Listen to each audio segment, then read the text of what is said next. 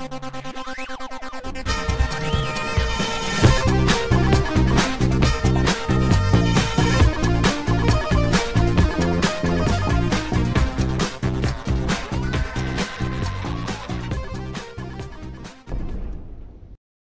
guys, welcome back. This is Matt Chat episode 307, featuring a retrospective of one of my favorite strategy games, Empire, Wargame of the Century.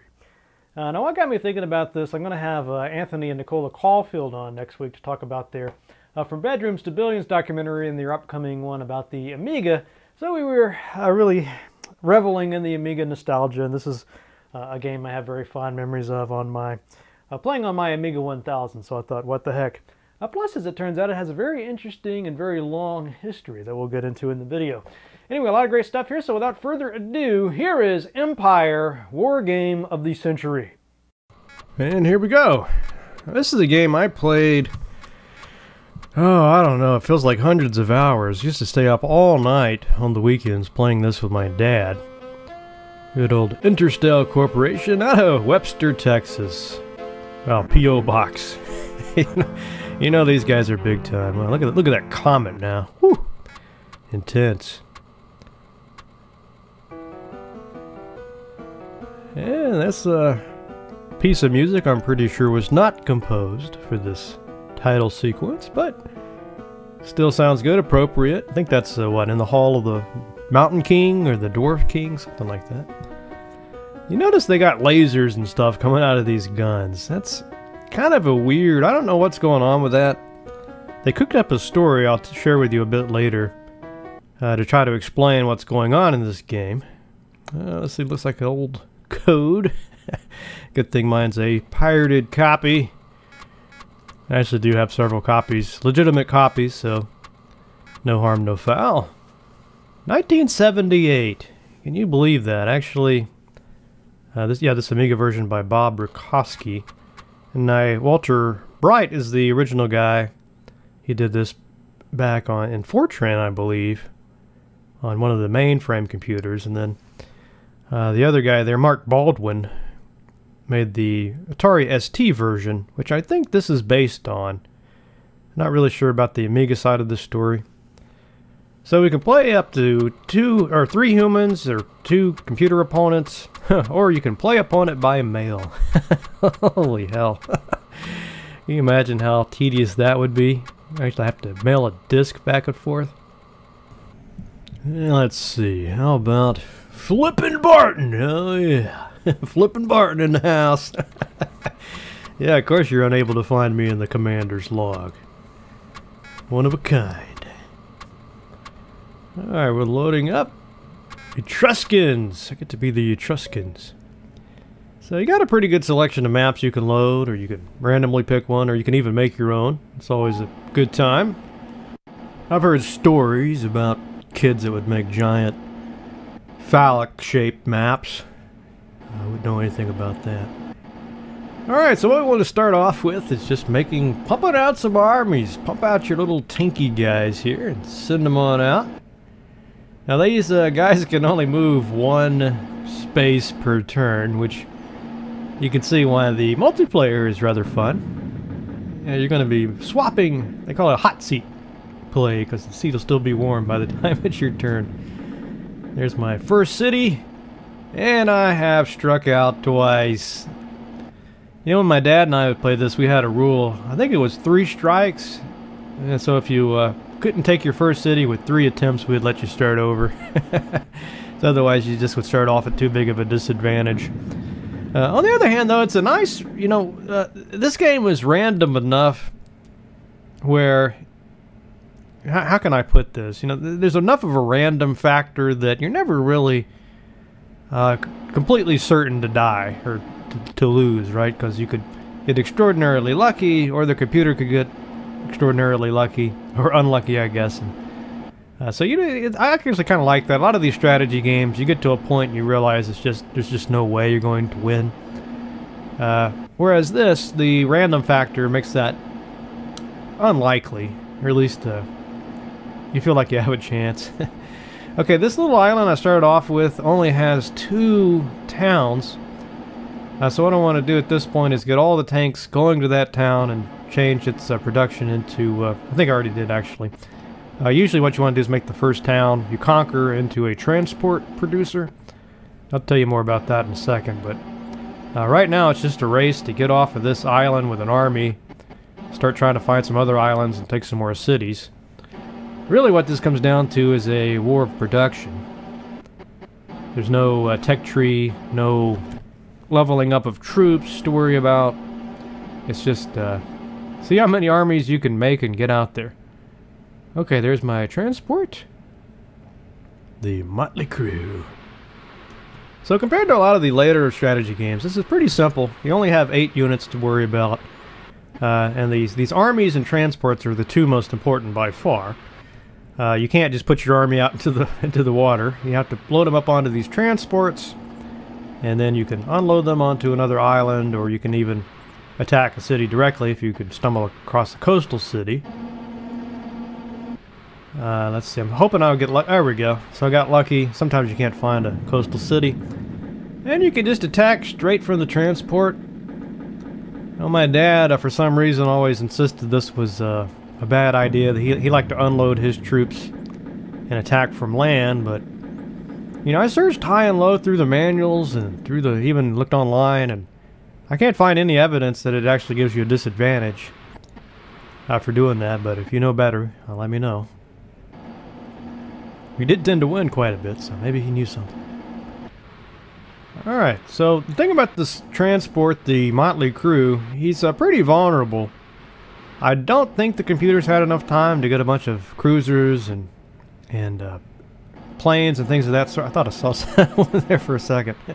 Hopefully the computer hasn't already gotten some subs and carriers or destroyers out in the water looking for me, because these transports make fine pickings.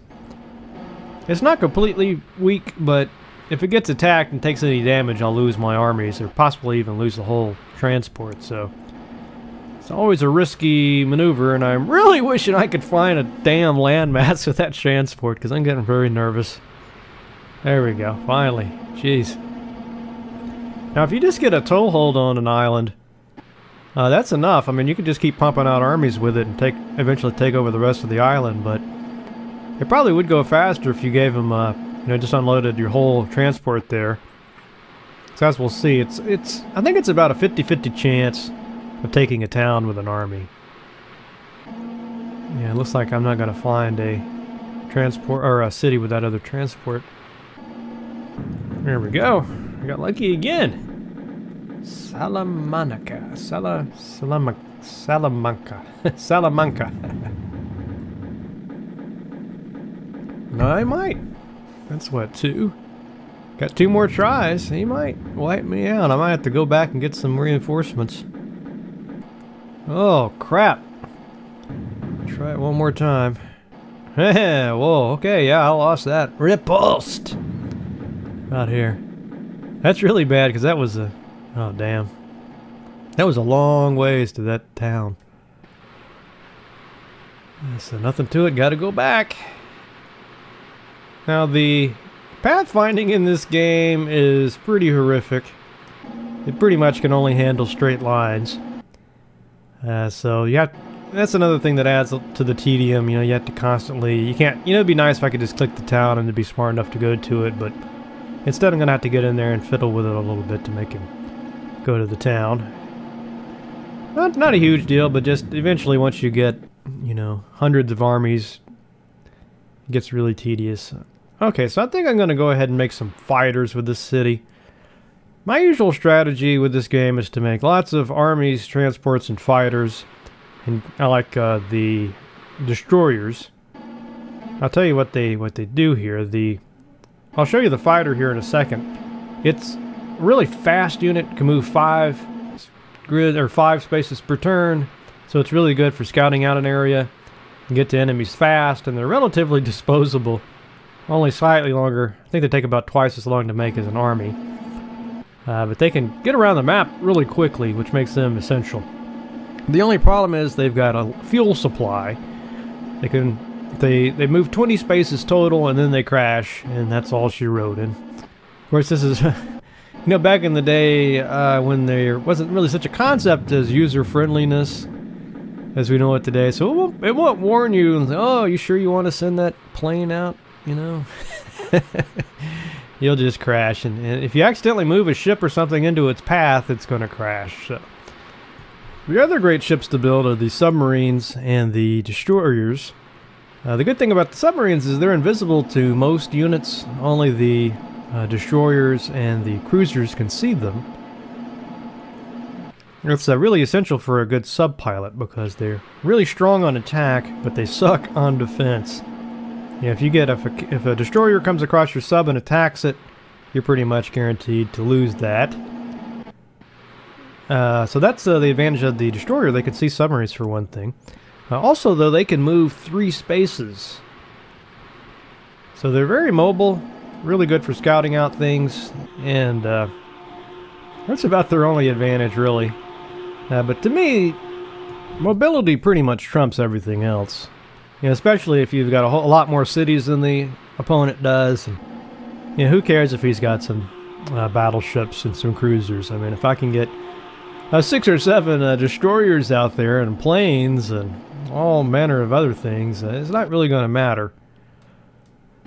Well, I guess I shouldn't dismiss those other ships completely. The big advantage of the cruisers and the battleships, they're big, tough units for one thing, and both of them can bombard the army units on land. I think the army units, though, get a little bit of a defensive bonus when that happens. And, you know, the risk of just losing a battleship or even damaging it kind of makes them a non-starter as far as I'm concerned. But, you know, you could always experiment with them, see what you think. I definitely see how that could work.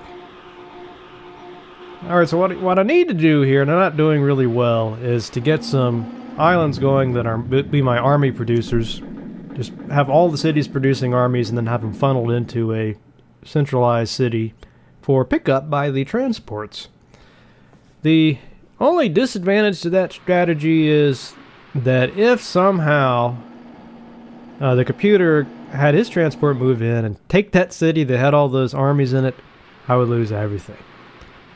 So for that reason, some people like to flank their producing city with some subs maybe, or just put some sentries out around it, so that if he does attack, you can hopefully prevent it. But it's always a problem.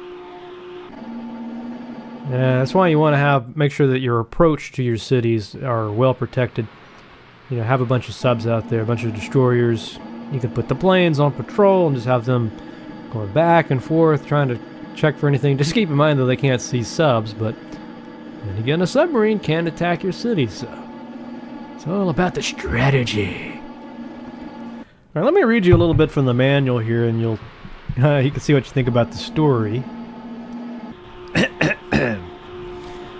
What am I looking at here? Starfleet Headquarters, United Galactic Alliance, Starfleet Command. Is that just me, or does that sound familiar? Anyway, let's see. From Grand Admiral blah blah blah to Captain blah blah blah. Regarding Operation Big Brother, security classification top secret. So I guess they couldn't put this into the game for some reason, so it's here in the manual.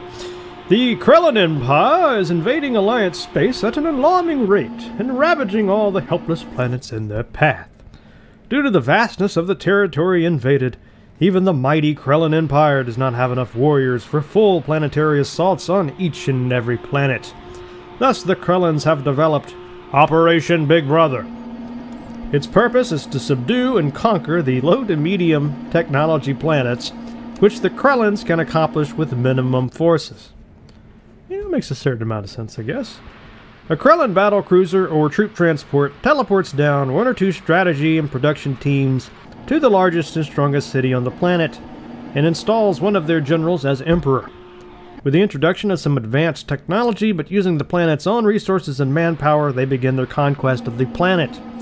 After this planetary empire has been established, they hand the planet over to the Krellin Empire.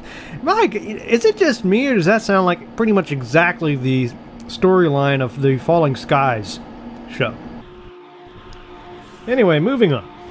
The United Galactic Alliance is even more sorely pressed than the Krellans for manpower and resources. It will be a great struggle to counter this new Krellan threat. Therefore, you, Captain William P. Brown, and your crew of the UGAS Britannia, interesting choice of names, hereby assigned to patrol the region of Alliance space as outlined in Attachment 1. Intercept as many Krellan vessels as possible to stop Operation Big Brother. You are to avoid detection by any Krellan forces. Blah, blah, blah, blah, blah. You are to send one team to each Krellan-invaded planet to try to unite their fractionalized cities. That's what we're doing. We're uniting the cities. We're not conquering them. Come on, we're liberators. Your team will form a counter-empire to stop and defeat the growing Krellan planetary empire. Once the Krellan threat has been eliminated, the Alliance will convert the planet to a democratic government. What is this? It's eerie, man. It's like everything in this manual. It feels like it's talking about modern times. I'm scared. Empire is not, like huge bold letters, not an arcade game. You must use strategy and tactics instead of hand-eye coordination to defeat your enemies. Apparently this is part of the Starfleet family of strategic simulations. I haven't played any of these other games. Starfleet 2, Starfleet 3. No idea what those are. I'm kind of curious now. I'll tell you a little bit about the history of this game, though. Again, they were nice enough in this manual to... Man, I wish more manuals were like this. You know, all this so-called superfluous information, but I actually love reading this stuff. I like to, know more about the people and the history of the game I'm playing. So it says here that this game, Empire, was first written in Fortran 10 by Walter Bright while he attended Caltech between the years of 1976 and 79. 1981, Walter wrote an assembly language version for the PDP-11 and a version for the LSI-11 in 1983. So that's kind of... I wonder what he was running his Fortran 10 version on. It doesn't say, but anyway, the PDP-11, LSI-11. In 1984, Empire was translated to the C programming language for the IBM PC, and they don't tell me who did that. Don't know if it was Walter or not. This version was marketed by Northwest Software between 84 and 87. Version of Empire for the VAX computer has been distributed by DECUS since 1980. It looks like it's this point where good old Mark Baldwin enters the picture. He did the original version 2.0 of Empire for the Atari ST. Yeah, here, all other releases are based on the ST code, so maybe some of you ST fans can try out that version. Let me know how it compares, if this is a faithful reproduction or if it's better or worse. I'd like to know. Let's see what else it says here. So he built that using C with the Megamax C compiler. See, that's the kind of thing you need to know. Like, what was it compiled with? Megamax C compiler.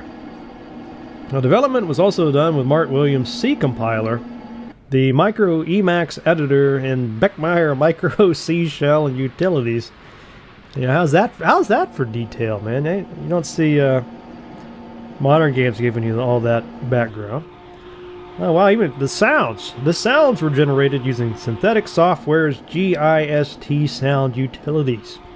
The title screens were prepared on batteries included Dagos Elite. Oh, the program source code is approximately 18,700 lines long and overlaid in 22 files. Damn. How much more specific can you get than that? Here's a little bit about this version. The Amiga version was written in C and 68,000 assembler. Tools employed were Lattice C and assembler, Innovatronics, I guess, Incorporated's Power Windows 2.0. Power Windows. Metadimes, Metascope Debugger, and Scotto's Pizza. Guy must have loved his pizza. The program consists of over 1 megabyte of source code. So take that, Atari ST. Oh, wait a minute, though. Isn't a smaller footprint better? Anyway. And then got the IBM version. Who cares about that? Boring. What is this though? Gothic fonts. Apparently it uses something called a Gothic font. That sounds pretty cool. I don't know what that is. That IBM source code is approximately 900 kbytes and overlaid in 40 files. You know, I actually own the Commodore 64 version. I just couldn't imagine that, but it was done on 6502 assembler, Tempest text editors, Kawawa pad. Whoa, you remember that? The program source code is approximately 27,000 lines long.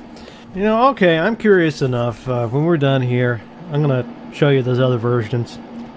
You know, I just got to see what they look like. Commodore 64 version? Wow. I'm very curious. Maybe I can even find a version for the PDP-11. that'd be cool. Okay, author biographies. Now, these guys are pretty interesting gentlemen. Walter Bright, as we said, he went to Caltech. He was a mechanical engineer, and he went to work for Boeing, designing gearboxes for the 757. And let's see, I think that's about all it says about him. Apparently he did his own C compiler. You know you're a pretty smart guy if you're doing your own C compiler. Alright, and then Mark Baldwin. He's a computer art instructor at a local Denver college. But he did a lot of cool stuff before that. He, let's see, Semi-Normal Life. Yeah, he's an engineer. He went to Purdue. Spent 4 years in the Air Force designing and studying ballistic missile trajectories. In 1979, he went to the Johnson Space Center in Houston, Texas to work on the Space Shuttle program. For the next 7 years, he was responsible for the design of shuttle ascent trajectories. Though he loved the job, he hated Houston. So he moved to Denver to run his consulting business full-time. I wonder what he had against Houston. Come on, that's not that bad. Always enjoyed it. Let's see. I wonder, you know, I'm trying to remember what time the whole Challenger disaster happened.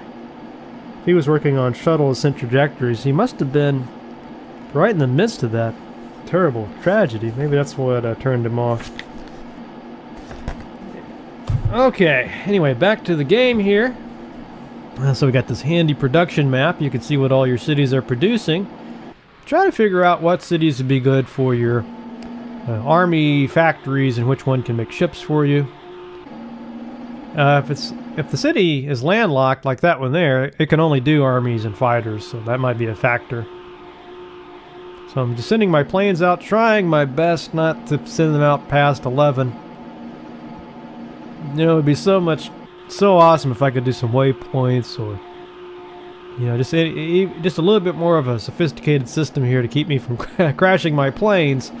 So I do that all the time. And wouldn't it be great too if there was some way you could see more than just the tiles immediately around you? I don't know if I've mentioned this yet, but one of the reasons I'm playing this again, besides the nostalgia, I love the nostalgia feeling for this, but I was reading, when I was researching my book on the Civilization chapter, I found out something interesting. Apparently Sid Meier was a huge fan of this game. Just played it all the time, too, you know, and when they set out to make Civilization, that was the original plan, was to make a game very similar to this. And I think Civilization, especially the first one, is very similar to this. And I think they were just going to have different eras. So, you know, you'd have different eras of different kinds of units, you know, historically based. But then, I don't even think it was Sid's idea. I think it was the guy he was working with mentioned, you know, why not have a, you know, like a tech tree type system where, you know, you do research and development and you can, you know, work your way throughout history like that. Start, oh, see, 9. You might be able to make it back. And Sid was like, oh, that's a cool idea. You know, sure, let's try that out. You know, so basically one way to think about Civilization is just this game Empire, but it has, instead of having all the units, all these modern troops right off the bat, you start off, you know, with barbarians and spearmen and archers and gradually work your way up the tree. But it's very, it's obvious to me there's a strong influence. Sometimes you could almost imagine you were playing Civilization. Some of those touches you could tell too. It's probably just playing this game, and he's like, I wish there was a way you could see a little better. Maybe we'll make that an upgrade, or make a troop that can see around better than the other ones. So yeah, they definitely owe this game a huge debt. Now I don't know much more about Walter Bright, where he got the idea for this, that there was games out similar to this. Maybe he was inspired by something else. Probably a board game. Board game. It wouldn't surprise me. Oh, this is getting very dicey here. I need to move that tank out of the way. If I would have thought about it, I probably could have waited, but got him back. So that is one thing to keep in mind. You don't have to play right away. You can hit W to wait and take your, move that unit later. You hit space to skip a turn. Then, of course, you could put it on sentry duty. You can have it patrol back and forth between 2 points. I think there's a move at random command, and then a move in a direction command. At least the move in direction command works for the planes. So I won't move it out till it crashes. But you see how delicate that is? That little mouse maneuver? I mean, if you're just a little bit careless and move it 11 spaces, you can kiss that jet goodbye. Alright, so I'm doing pretty well here, looks like. Now you see, now I got some destroyers in the water. I'm trying to find that computer before he finds me. Really, maybe he's had a tough time getting started. I haven't seen any of his planes. Usually you see some of his planes or transports by now. I don't think I've seen one. So I'm just on the lookout, hoping he doesn't come across me before I come across him. If I'm really lucky, I'll be able to find his home base and just land a bunch of armies on it and just take him out. Blitzkrieg his ass. And that'll be all she wrote. And there's another little kind of iffy island. It probably is a smart idea to go ahead and no matter what have, at least 6 armies on each island just hanging out, ready to take back the city if he shows up. But I always like to play more offensively than that. I want to get to him and land an army as quickly as possible. That's my strategy, or lack thereof. Got the Steel Panther headed to him. Now again, I mean, that transport, if it gets spotted by a submarine, he could take it out. All 6 armies. Boom, boom, boom. So that's why it's never a bad idea to have a bunch of submarines, out around. You probably don't want to use them to explore. You want to have them guarding your territory. Or I guess you could station them out around his territory and just, ambush his submarine or his transports. Okay. Really, at this point, I have no idea where that computer is. These planes do start to get annoying after a while. You feel like you're just spending the whole time just moving planes around.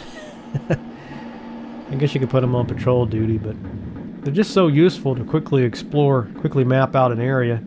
If you can just get one town in a landmass, you just send a plane up to it, and in no time you can map it out, figure out where to send your armies. Well, looks like we're coming along here. I think it's a good spot probably to skip ahead a bit and show you some of the later games. So let's go ahead and do that. I'll see if I can find the computer for you. So it looks like about 25 turns later, and I've stumbled across his transport vessel. I'll have a chance to destroy it, the Van Halen destroyer. The destroyers, they're not that great on combat, so he might actually win this. But hopefully I can at least damage him. Nope, I sank him. So it took 2 hits. So what that means is now I can only move 1 tile per turn. But I can get him, if I can get him back to a town and rest him up, he'll be back in shape. So that's pretty cool. Destroyed his transport, probably had 6 armies on it, headed to one of my land masses. Threat dispatched. You see, that's why it's a good idea to have those transports escorted. If it had had a couple of subs out there or some destroyers, he would have probably been able to see me coming, or even just I'd have to attack them first. Or if it's a submarine, I wouldn't. With the destroyer, I could see it, but if I had another kind of ship, like a transport, you might accidentally just stumble over a submarine. It's not as bad as it sounds, though, because the submarines, as I said, they have a sucky defense.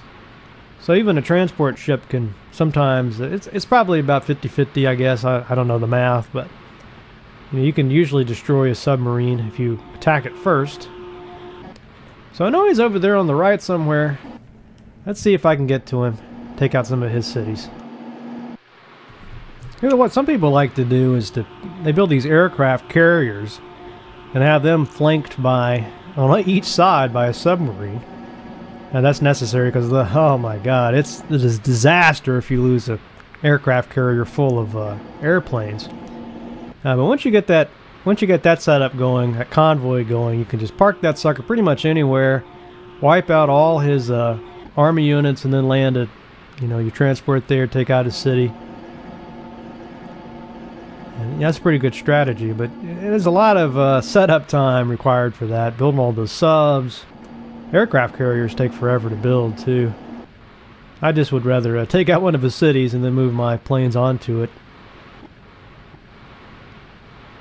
It's a little bit easier, though, when you're playing against the AI, because it's not nearly as smart or as cunning as a human opponent would be. So, I still having to move all these things. This is what kind of makes the game a little dull after a while, you know. You're just moving all these units around. You got this battle. There we go. See, that's where the excitement is, but, you know, I'm still over there fiddling around with random army units. I remember when I used to play this two-player, sometimes these turns would, you know, it'd stretch out and end up taking 20-30 minutes per turn, and man, you'd just be, well, usually what I would do is just have a novel I was reading. Piers Anthony Xanth novel, maybe, or Dragonlance. Something like that. Kind of cool. Of course, you don't want to look at your opponent's screen as you're playing, because that would be cheating. You know, although sometimes what we would do is just team up against the computer. Yeah, that was the way to play this. Or okay, so it looks like Steel Panther is ready for some more troops. Probably should have set up my restocking solution a little better than that. Let's see if I can take out his city. So he didn't have any defense on that city. He's really not playing too smart. And I got it! Trafalgar! Well, Trafalgar, meet the new boss. Now, he might have some more armies around, hanging out around this little area. Oh, there's a plane. See if my destroyer can take it out. Got it. No problem. Way to go, Saxon. Hells to the yeah. Yeah, I got all these plans on this carrier here, but it gets so complicated because, man, if you move that jet and then you move that carrier, you can very easily run him out of fuel again. Yeah, there really should have been some better way to deal with the fuel on those planes. I mean, there's some more cities. Bada boom, bada bing. Okay, so it looks at this point like I'm in pretty good shape to win this. As far as I could tell, the computer only has a couple of cities over there in the corner. And it's just a matter at this point of just continue to build up my infrastructure, get more, get these troops loaded up, get these transports loaded up with troops a bit faster, and get a bunch of subs over there guarding all around his territory so he can't get anything in or out. And that'll be the game. So let's just briefly, I'm very curious now. I want to see if we can find some of these other versions to look at. So give me a second and I'll be back and I'll see what I can find. Okay, I guess we'll start with this one. This is the one of the Unix versions. PDP I was able to find on a server. You can see it up there, empire.openmp.com. And this is about as basic as it gets. You know, as you can see, this interface is really Spartan. I just can't imagine trying to play this game like this. I guess all the information is there. Definitely a much different kind of experience than I was getting with the Amiga. I couldn't, I got this thing jammed up one time. I couldn't even figure out how to escape out of the menu.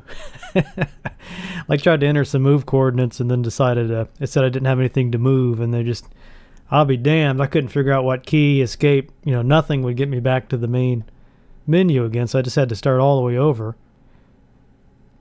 No units, no sectors capable of radar. And this looks pretty involved. It looks like it has a lot of features that oddly enough, the later versions don't have. I mean, what the heck are explosives? There's a map. So, these old mainframe games are always weird. I mean, on the one hand, the graphically and the interface almost always sucks. On the other hand, they usually have some pretty interesting features that the later games omit for whatever reason. So, anyway, I guess this is probably the earliest version I'm going to show. Really, I wouldn't want to play it like this, but I guess if you grew up playing this, you might actually prefer this version, but I certainly don't. Let's look at that IBM, the early IBM version next.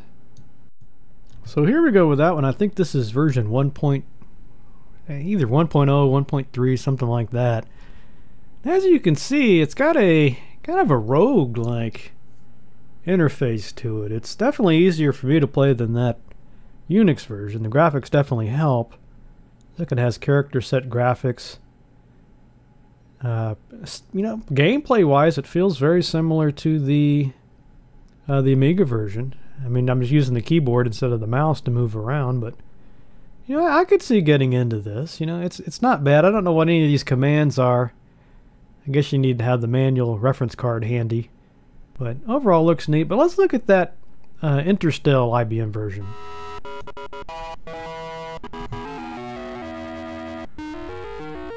It's like typical CGA graphics, and probably just working with a PC speaker too. Well, let's get in here, see what the interface looks like. Random.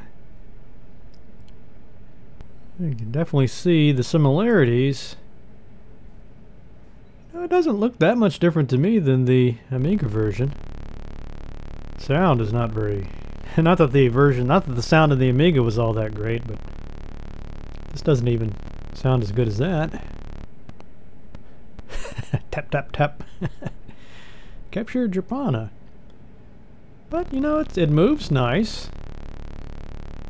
I don't know. The mouse control seems a little bit tighter somehow. At least it feels easier for me to maneuver. It seems to have a bit of a snap to it, which I like. Definitely make it easier not to crash your fighters. So overall, this definitely seems like a competent version here. I don't know if I would prefer this to the Amiga, but it's not bad. So let's take a look at that Atari ST version.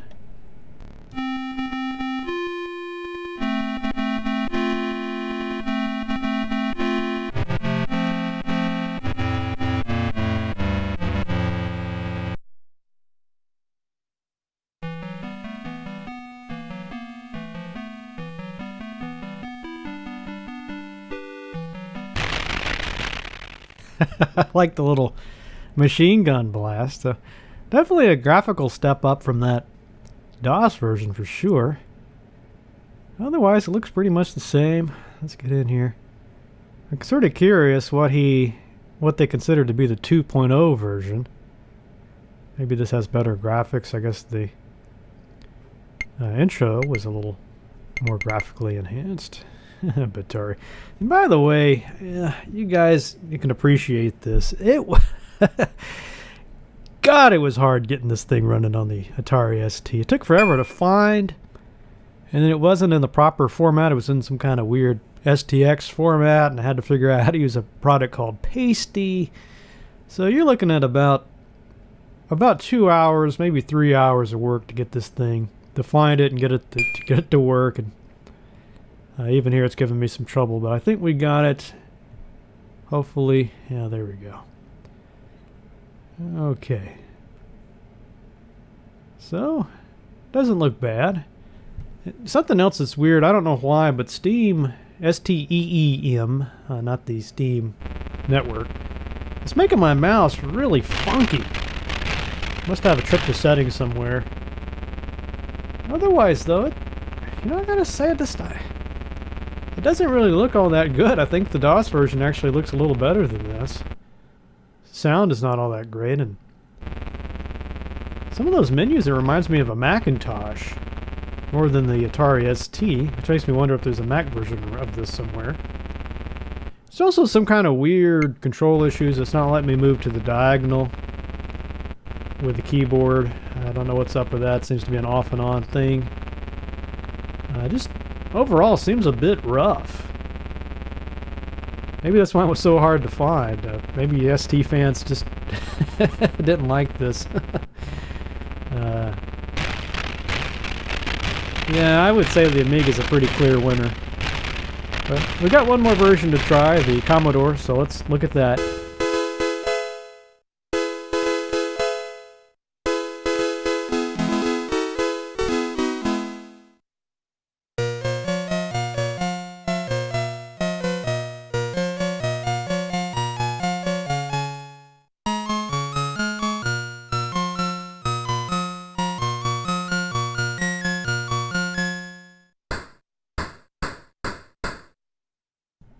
So they did a pretty good job on that intro, I would say. It's kind of neat that they kept that machine gun effect.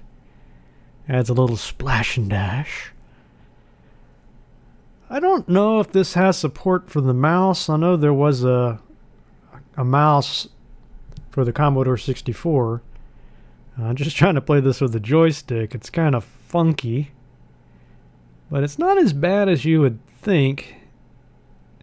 I'm a little surprised this... I haven't really looked into the manual. I'm sure there's all kinds of keyboard shortcuts to make this more playable, but man, it would definitely be interesting to try to play this with with a joystick, moving these troops around. And the weird thing is, there's no sound at all. It's a bit surprising because the Commodore 64 had that really cool SID chip in it. You think they would have taken advantage of that somehow?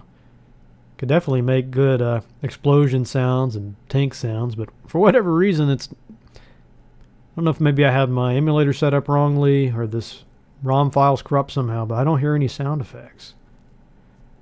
But overall, it doesn't look bad. Definitely would not want to play this one, though. Yeah, I would say for my money, the Amiga version holds up pretty well. That's probably still my preferred version. Second, that later DOS version was pretty good. These other versions, though, I would just avoid. Anyway, folks, there you have it. Empire, classic war game, all of these different formats to choose from.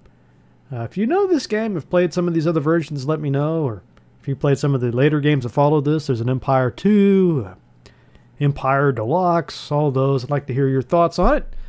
I think that'll do it for now.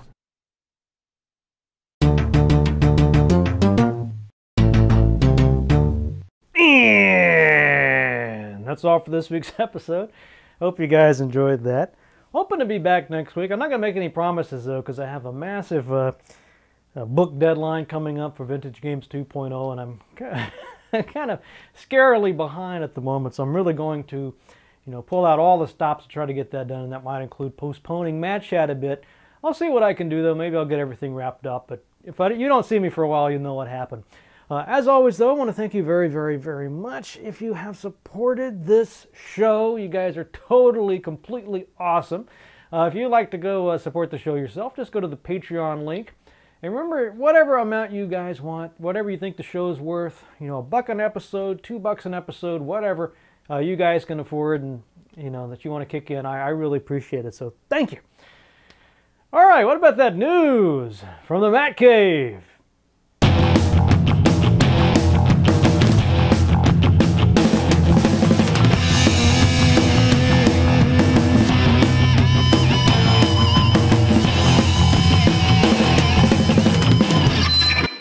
A couple interesting news items this week. Divinity Original Sin, I don't know if I mentioned this yet, but they're doing a second game, Divinity Original Sin 2. They've kickstarted this. They were asking for $500K, and they've already hit $1.28 million. So really phenomenally well, and they've got 22 days left on that. I suggest you get over there and put in your order for the your digital copy at least. Let's see, bigger skill tree. Oh, the stretch goal, the next stretch goal I think is 1.3, I believe. I didn't write that down foolishly. But that's going to get us a bigger skill tree. And I'm not sure what else is coming after that, but I'm sure they got some great plans. So really looking forward to that. And I might get the developer back on if you guys would like, and we can talk to him about the what to expect in the sequel. Some other news about retro games. This is coming from Carl Williams of Retro Gaming Magazine. There's a new Pac-Man out, new homebrew Pac-Man for the Atari 2600. This is an 8K edition, and obviously a lot better than old Todd Fry's version back in the day. On a related note, Bonk's Revenge. There's an uncensored version of that out now for the Nintendo Entertainment System, and apparently the controversy was over some kind of thief sprite. I looked at it, and I'm not really seeing what the controversy was. Maybe you guys can fill me in on that, but at any rate, the uncensored version is now available, unofficially, of course. All right, what about that ale of the week? Well, this week I've got a little number here from JP's again. Remember I did their red ale last time. This is a Casper White Stout, beer with natural flavor added. Adventure brews with a twist. This is 6% alcohol, so not bad. A little bit stronger than a macro brew, but definitely drinkable. Let's see, James Page Brewing Company out of Stevens Point, Wisconsin. This is a white stout with a white buffalo on it. Not seeing any other information here about the hops or anything, so let's get it open and see what it's all about. All right, so I got some of this Casper here in the rather excellent drinking horn. I think it's too bad I don't have Casper the dog here and see what he would think about it. Getting a nice aroma off this, kind of a very Belgian-y flavor or aroma to this, kind of a citrusy, a little bit of a cocoa-like, what is that? There's another aroma in there, kind of reminds me of a Mountain Dew. Anyway, it smells really sweet, really good, very interesting. I've never quite smelled one just like this. It's definitely kind of exotic, so let's give it a taste.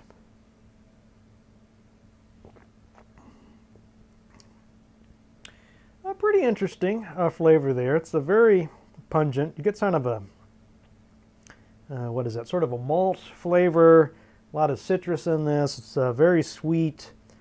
Don't really taste any alcohol at all. Not really very bitter. There's kind of a peachy-like aftertaste to it. I'll try it again.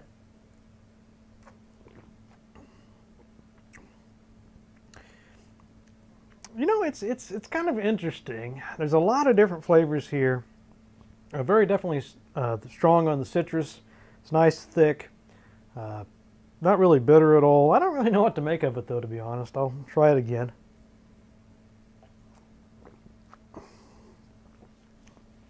You know, a slight metallic taste in the finish there, but overall not bad. You know, it's what to give this one. You know, I'm thinking somewhere like a 3 out of 5 on this one too. You know, it's not bad. It's interesting. A lot of different flavors going on. I'm not going to say it's my favorite. I'd want to drink 100 of these or anything, but you know, it's not bad. So I think 3 out of 5 about says it all for the Casper White Stout. All right, so let's wrap this up with a quotation. And I was looking for quotes about war, and I found a really good one that I think is spot on from our old friend General Patton. It goes something like this: "A pint of sweat spares a gallon of blood." See you guys next week, hopefully.